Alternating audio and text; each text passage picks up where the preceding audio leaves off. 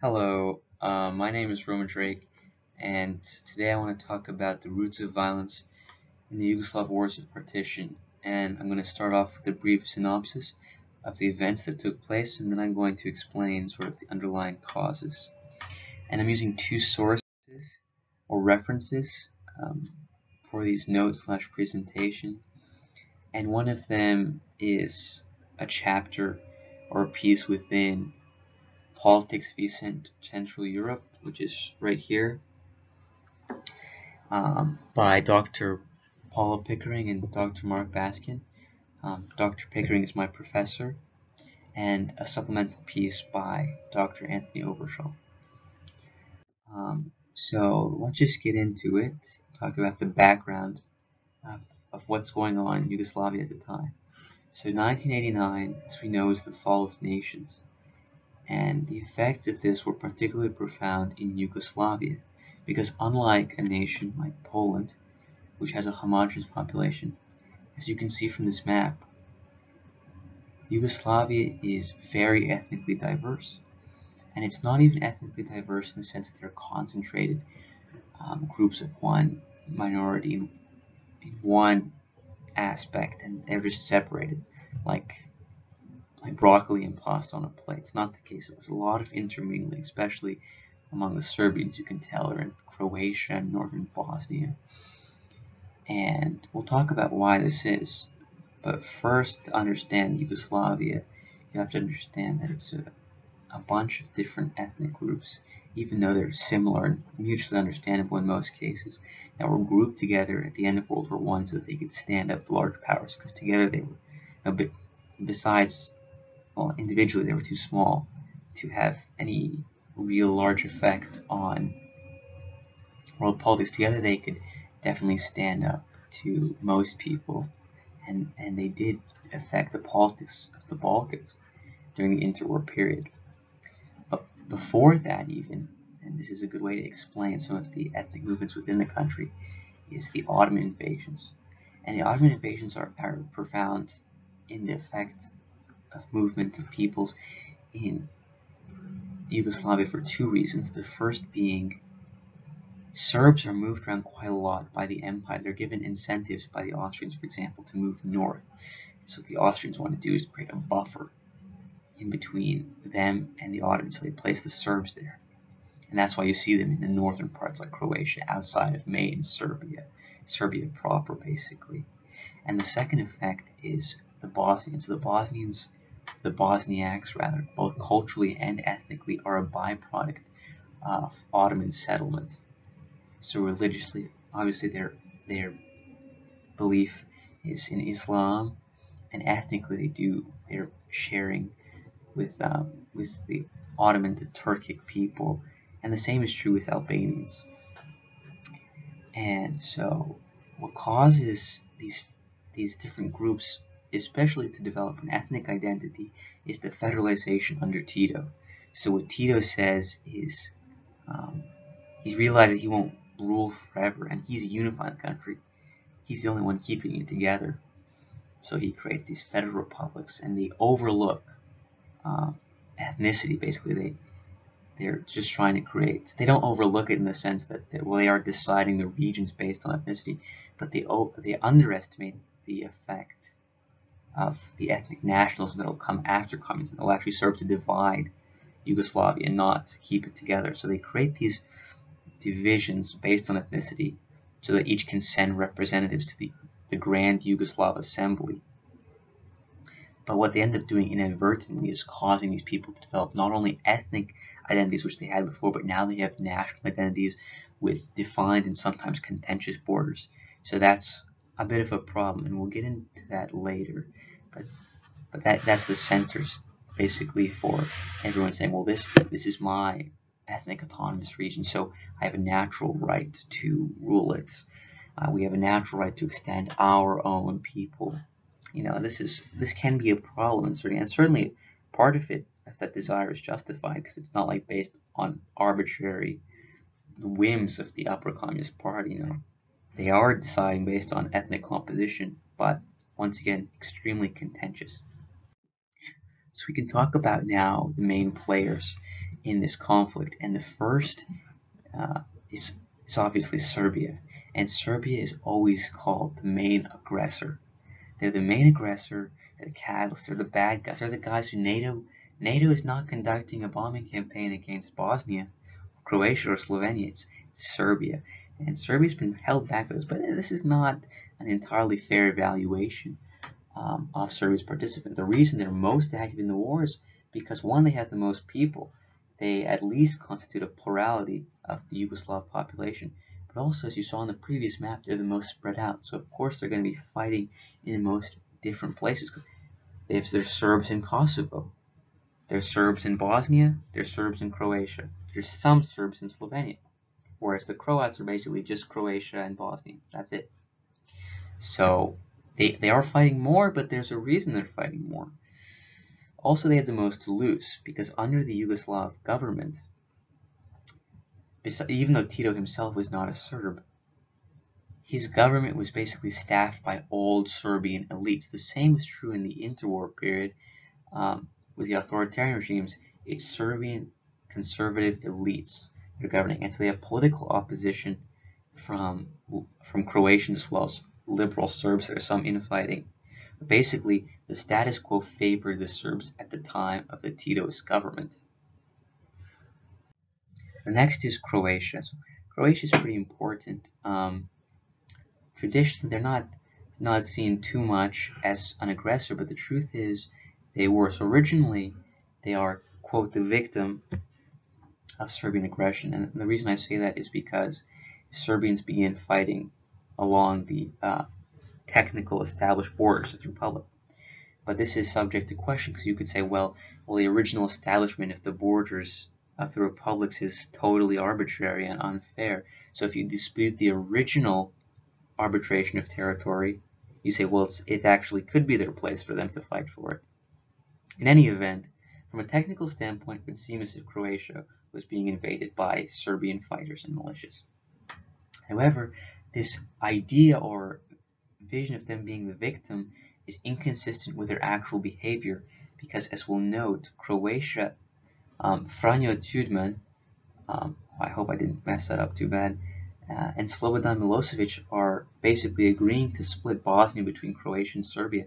So it's clear from this that the Croat extremists do want, it's more than just defense. They have aggressive and territorial ambitions on Bosnia, so they're not innocent at all on this issue. Something to talk about in Croatia is the Vance Plan, where 13,500 troops would be stationed in Croatia so they could reintegrate the Serbian part of Croatia. So that's contentious, and also faces a bit of a legitimacy problem, but we'll talk about that when we talk about Bosnia. This plan was never fully implemented because Croatian leaders could not agree to it. You have Bosnia. Bosnia is traditionally seen as the victim of this conflict, and it's partially true because they're sandwiched between Croatia and Serbia, who both are going after them. But they're not entirely innocent either. No party is basically entirely innocent in this affair, and you have Bosnians who are, one, recruiting jihadists worldwide, which is obviously not good for optics, and also they too are massacring Serbs within Bosnia, so they're not entirely innocent, but they are, however, the worst off, in the sense that at the end of the war, about half their population has been displaced. Bosnia, not specifically Bosniaks, the ethnic group, Bosnians, the citizens of the Bosnian autonomous region. And also, they're the poorest. And this is not just industrial, it comes in armament too. So when the UN does an arms embargo against all of Yugoslavia, it actually benefits the enemies of the Bosnians because they're better off. The status quo favors the wealthier, the better armed people, which is the Serbs. And so they get 26,000 troops as opposed to 13.5. And a reason I think this is a problem is because something we talked about earlier in the course is the problem of legitimacy. When communist countries, or ex-communist countries, are forming democracies, a central issue that they need to establish is legitimacy. The government doesn't have legitimacy, the institution doesn't have legitimacy, no one will place any faith in the system. Then you're not going to be able to make real progress. So on that, you have a question in your mind. You're saying, well, if the Bosnians are requiring so much outside help from the UN or from NATO, you know, how legitimate is their government? If they have to stand on greater powers, are they really their own country? This is something to consider. The next country, kind of, I don't want to say country because that's another very controversial issue, is Kosovo. And something that's not really mentioned much, at least in the academic setting so far as I've observed, is that before World War I, Kosovo is actually majority Serb on an ethnic standpoint. It becomes more and more Albanian over time, and Serbian nationalists argue that that the Albanians who are living in Kosovo are pressuring and harassing and basically forcing the Serbs out, and that's why. And that's why this is partially true in tandem with the fact that the Albanians just have a higher birth rate. But this is something to note. Is you say, is this a legitimate way of establishing a country? Just overgrowing the amount of, well, the number of people within your own ethnic group? No, I'm not saying one way or the other, but it's definitely something to consider. Anyway, so Kosovo wants to be independent from Serbia, definitely because they're majority Albanian at the time. At the time, I think it was like at least 80% at 1990. And now it's maybe less than 10. Anyways, Kosovo begins with a democratic league, and they're trying to negotiate their way, and this doesn't work. This does not work. So what ends up happening is extremists take over and say we're now the Kosovo Liberation Army, which is definitely an extremist group, and they too, just like Bosnia, are bringing in extremists to fight against the Orthodox Serbs. So this is a problem. And then they begin violent attacks against Serbian police. And so you could say, well, they're not really Serbian police, they're basically housing paramilitary groups. This is a hard claim to make, but we know for a fact that within Kosovo, the violence can be largely, at least the inception of violence in Kosovo can be attributed to KLA, whether it's reactionary or not. Then you have a footnote, kind of. I don't mean that in a pejorative way at all. But the truth is, Macedonia and Montenegro are not major contributors. Montenegrins did participate in the siege of Dubrovnik with the Serbs against the Croats, but this is the extension of their participation. They vote for a referendum of independence from what's remaining of Yugoslavia, and this basically destroys the relationship with Serbia. Not destroys, but it definitely alienates them from, and then they're just sort of, they're out of the situation. But this is pretty late. Macedonia doesn't do much, and we'll explain why that is later. But they're ethnically mixed with Albanians and Skopjeans. That term is debated, but the Greeks object to their calling themselves Albanians, so sometimes they're considered Skopjeans.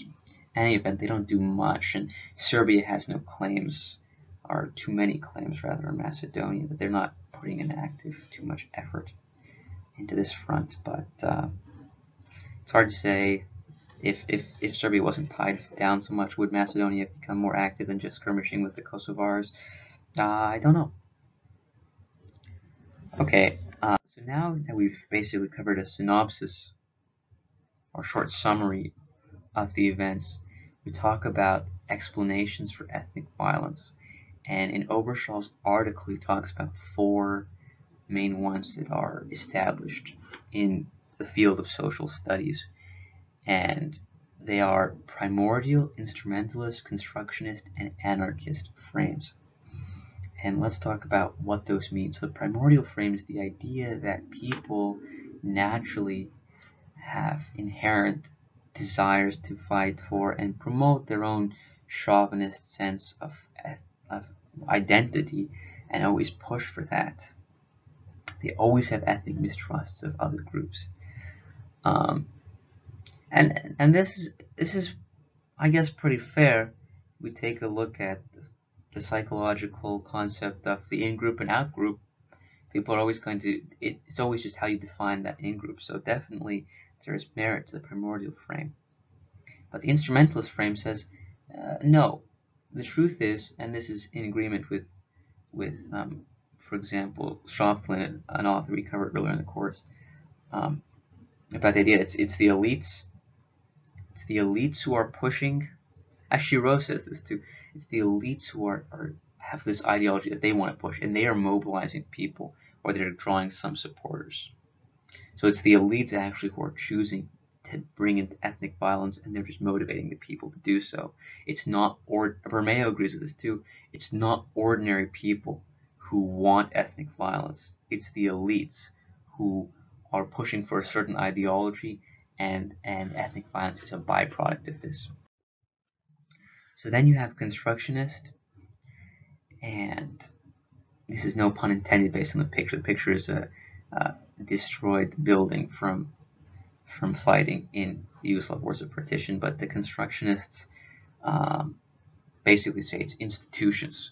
Institutions, for example, the church. I'll give you an example. They say, well, a rising popularity of the Orthodox Church after communism, and the Orthodox Church in Serbia is supporter of Serbian nationalists. So it's institutions like the church and the university that are pushing or even diminishing movements towards ethnic violence, if I understand that correctly. And there's the anarchist frame, which is chaos manifests itself in violence. And this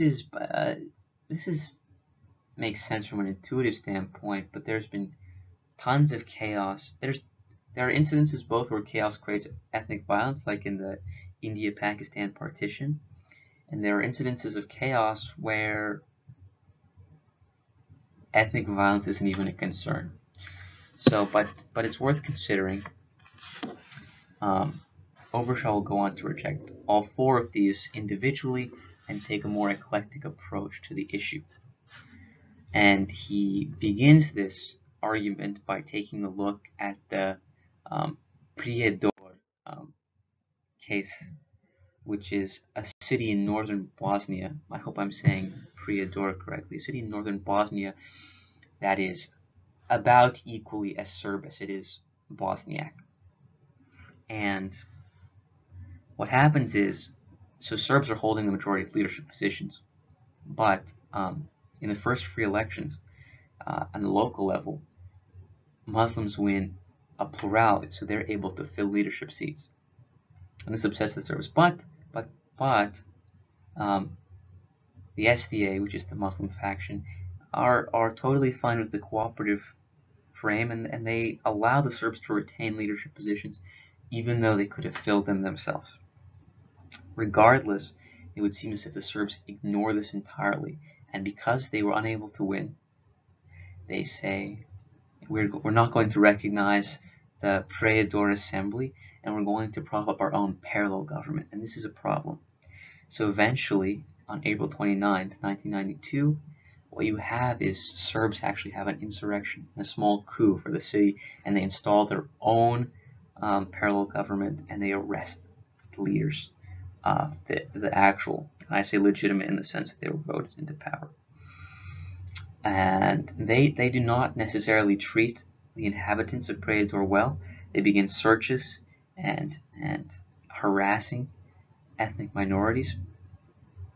And the Serb argument would be that this is justified because later on there's a small coup attempted by Croats and Muslims who are armed, and there is actually armed fighting here.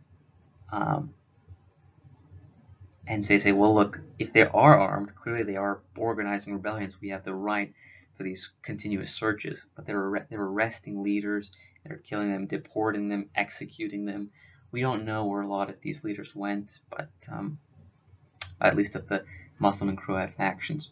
So it's both sides seem to have clearly. It is clear that the Bosnian and Croat side has grievances against the unfair treatment and brutal treatment by the Serbs, and the Serbs can say, well, from an objective standpoint, it would be pragmatic to remove some of these rights from the citizens, because clearly this is a time of danger and crisis. This city, Prijedor, is surrounded by cities similar to it that are Croat and Bosnian heavy mix, about equal, or even sometimes Serb majorities. Something happened in Kozarak was a similar situation where 600 civilians died. So that's obviously, and this is basically the rubber stamp of the Yugoslav wars of partition. And these are the more like, this is the perfect example. And we say, well, why did this happen? If you have a time directly following 40 years of interethnic peace, why then would there be this all of a sudden, in less than a year, snap into interethnic violence? Under Tito, this survey data is from the Oberschall article. He says, clearly very few people viewed interethnic relations as bad. And if the baseline for that is no interethnic violence in 40 years, then things must be pretty good. Why would they all of a sudden start killing each other? And this is due to two reasons primarily.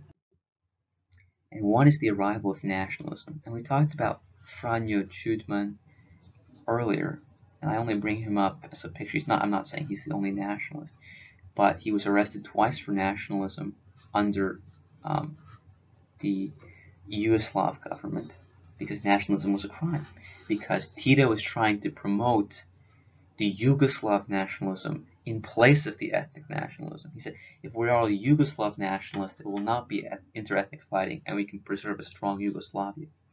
So when the fall of nations happens, and there's no longer anti-nationalist or restrictions, basically, or these gags, people are actually going to express the true ethnic nationalism they feel inside, and it's an outpour. It's like a volcano. The pressure is building. And as soon as the top comes off, as soon as communism collapses, they say, now's a perfect time to express our nationalism. And that's why you have, well, it's part of the reason. It's a contributing factor as to why nationalists are popping up in all of Yugoslavia, in every country.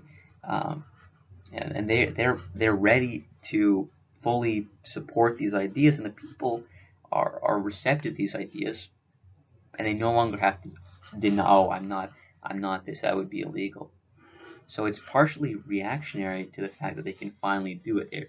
Their ability to do it causes them to do it. And the way that they're able to do this is one, patriotic media. And what that means is, as Milosevic says, as a quote,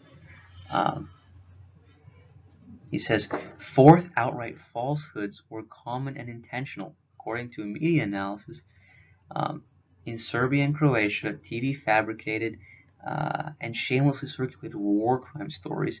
The same victims would be identified on Zagreb screens, which is the capital of Croatia, as Croat, and on Belgrade screens as Serb. So you have blatant lying to the people to promote these nationalist identities, as well as justification for war. And the reason they're able to do this is because the media, after the nationalists take power, the media is immediately absorbed into, basically, it's part of the curia of the new nationalist governments. And he had another quote, it's pretty important. No one wanted the coming war, but if I don't, someone from my side will kill me. And if my Muslim friends don't, other Muslims will kill them. And this is both illustrative of the lower level and macro level of government or political happenings. Because at the lower level, this attitude of if he's not with me, he's against me, was definitely present. They say, oh, if you're not willing to stand up to the Bosnians who are killing our people, you are getting in my way. And they did it at the government level.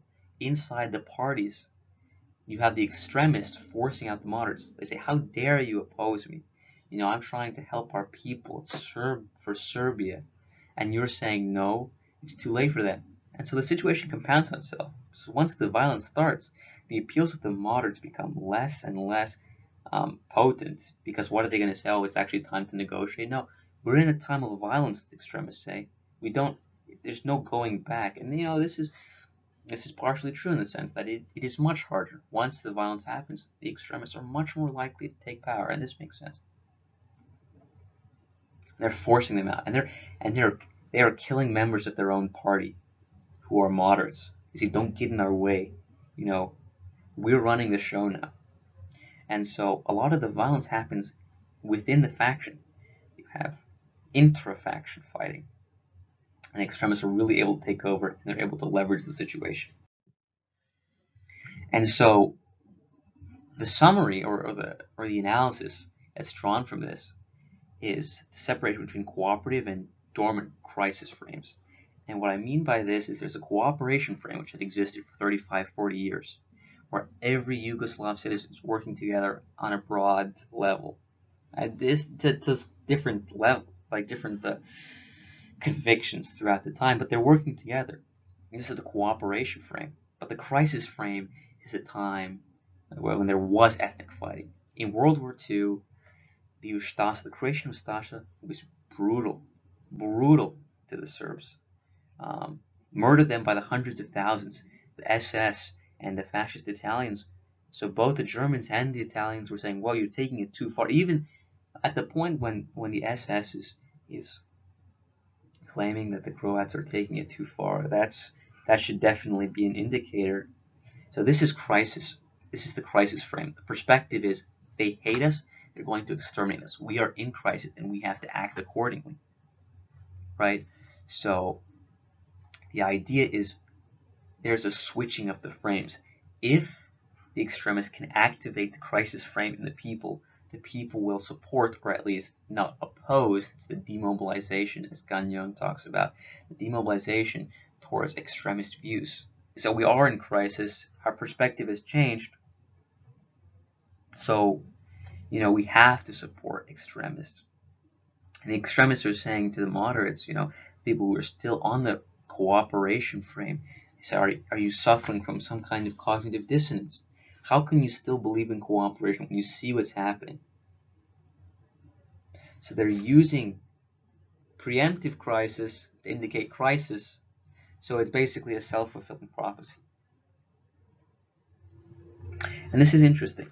And so this is what Oberschall is talking about, where it's partially primordial, because this in the crisis frame, it is entirely primordial, because the people have a natural instinct. They're definitely going to fight each other when they see fighting is going to happen anyways. They sense persecution, so they have an inherent mistrust, and this mistrust is not built on nothing. The mistrust is built on centuries of conflict. It's not like World War II is the first thing, and it's not like it's only going one direction, because the Serbs also mistreated the Croats under Tito. So you do have primordial, but it's also instrumental in the sense that the leaders, the extremists, are pushing this frame on the people. The extremists are pushing this frame on the people. It's also anarchist, because it's the situation of chaos allows the frames to switch. And so this is what I believe is the takeaway from Oberschall is what is this the cognitive frame. It's an eclectic approach. We're saying, look at these different factors. If we can get the people to switch their own frame, their own perspective, then we're actually changing the reality of the situation, which seems like it's exactly what happened.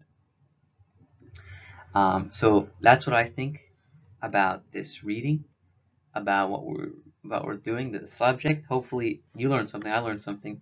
If you have any corrections, please tell me. I don't think anyone's going to watch this, but if you do, you know, I would love to learn more. It's something I'm interested in. And thank you for watching.